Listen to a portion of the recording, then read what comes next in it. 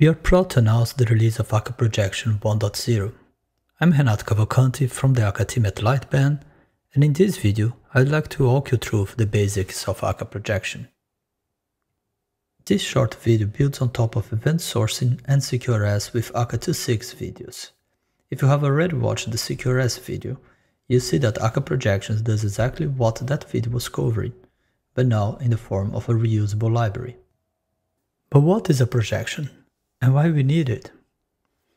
When building event-driven systems, we often consume events from some source and generate data to some other place. We call it a projection. It can be the read-side model in a CQRS application, you can be publishing a message to a Kafka topic, you can be sending message to an actor, or any other target. These events are associated with an offset. As we consume them, we want to keep track of the last processed offset. In case of failures or restarts, we want to resume from where we stopped. A projection is conceived to continuously run in the background. If it stops for some reason, we need to restart it automatically. So we need to have something to manage it. And we want to be able to distribute the consumption in an Akka's cluster, so we can scale up and down as needed. To define a projection, we need three components. First, the source provider. It defines the source of the stream. It can be an Akka persistence journal, a Kafka topic, or any other source of events, as long as the events are associated with an offset. The events are delivered in an envelope containing the event payload and its offset. The handler is a user-defined function that will process the event. It's where you write your projection logic. Finally, you need to choose a projection implementation. Choosing a projection implies choosing the type of offset store and the supported delivered semantics. We have three projections implementations: Cassandra, JDBC, and Slick. The Slick one is only available for Scala. Each projection implementation provides its own offset store and delivery strategies. This matrix shows the support strategies for each implementation.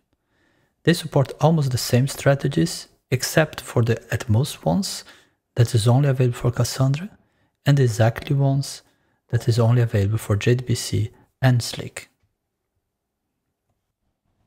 Let's quickly cover each strategy.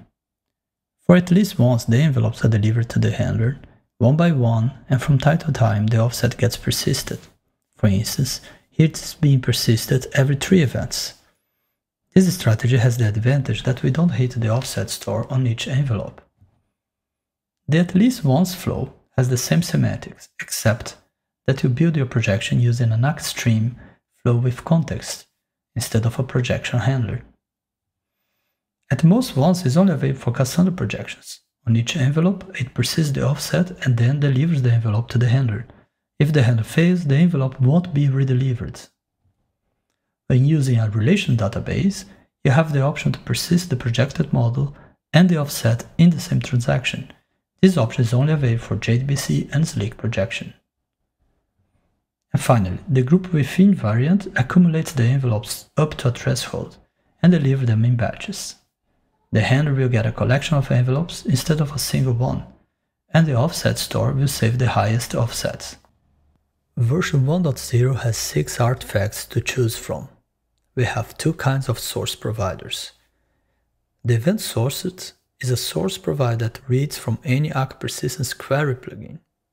The Kafka provider provides a source that delivers events coming from a Kafka topic.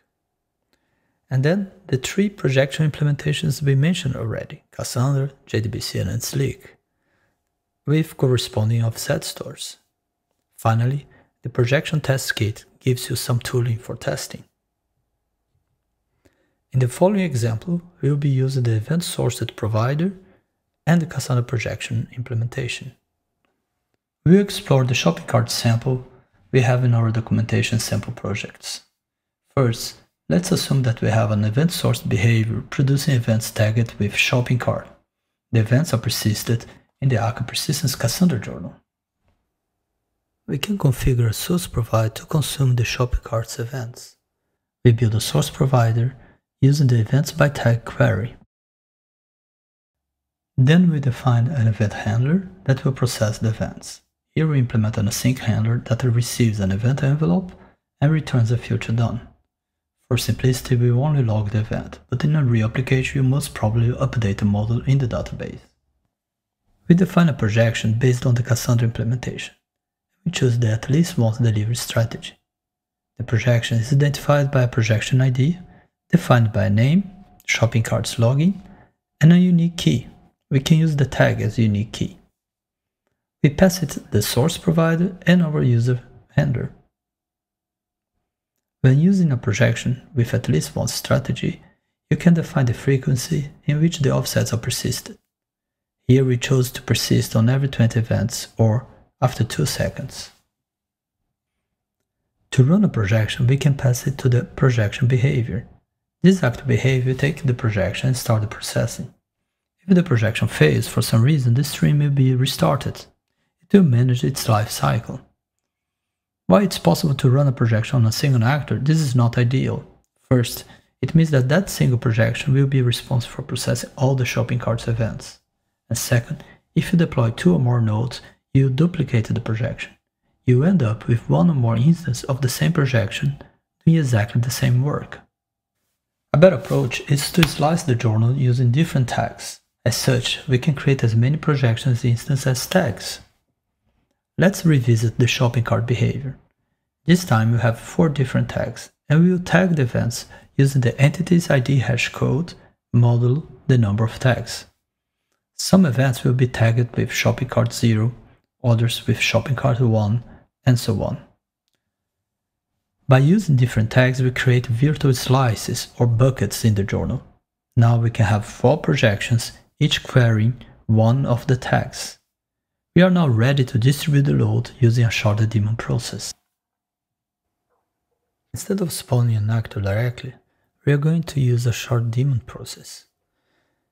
We need a unique name. We call it login cart's daemon.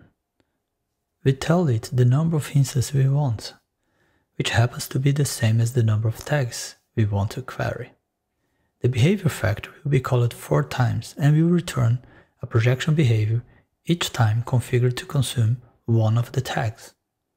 Last, we need to define which behavior message to use when it needs to stop the projection. The stop message is used by the daemon to gracefully stop the projection actor when a cluster rebalance or shutdown takes place. When you run the projections using the sharded daemon process, you can distribute them over different nodes. For example, if you have only one node running, all tags will be processed on that single node. When you deploy a second node, some of the projections run within the daemon will be gracefully stopped and transferred to the new node, allowing you to use the new resources added to the system. You can find more information on the project documentation site, where we cover other topics like how to test it using the projection test kits, error handling strategies, and different kinds of handler you can implement. Our CQRS sample, available for both Java and Scala, is now updated to use Akka Projections. There you find a more elaborate example of the code shown here. It's a good starting point if you want to learn more about it. Last but not least, you can learn more about CQRS in the Lightband Academy. Thanks for listening.